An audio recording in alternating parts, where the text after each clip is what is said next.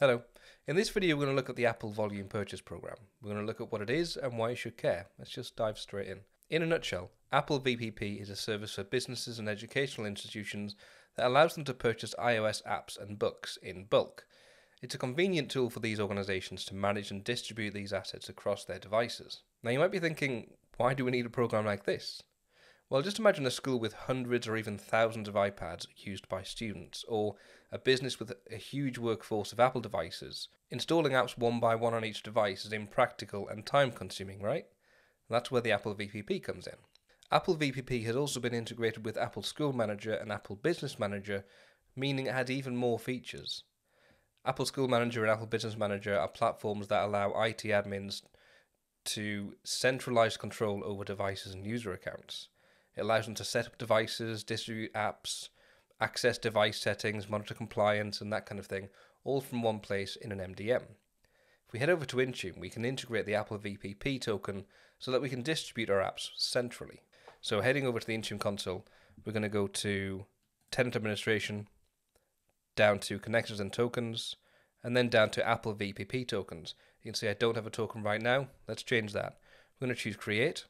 I'm going to give it a token name and tap in the Apple ID. And then this is where we need to choose the VPP token file, which we obviously don't have. Just up here, we can open Apple Business Manager, and it'll take us directly to the Apple Business Manager portal.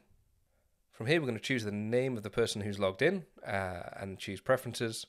And then down here, we've got Payments and Billing. As you can see, the first tab is called Apps and Books. Scroll right to the bottom, a little bit hidden, you've got Content Tokens, and this is the VPP token. So I'm going to choose Download. And there is my VPP token right there.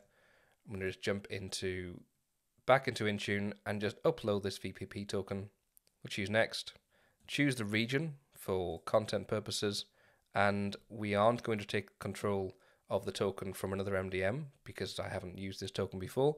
It is possible that you have this token registered on a different MDM, so make sure you check with your admins, your other admins, to make sure they aren't using it on a different MDM. It can only be used at one at a time.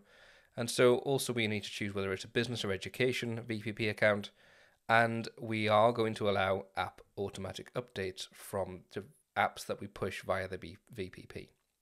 So we also grant permission to send user and device information to Apple. This is a lab environment for me, so it's not a problem for me, but make sure you check with compliance to see if you can do that. We'll choose Next. No scope tags in this environment, so Next and Review and Create. And that's all there is to it. We've assigned our Apple VPP token within Intune, so now we can distribute our Apple Business Manager VPP apps via Intune. See you next time.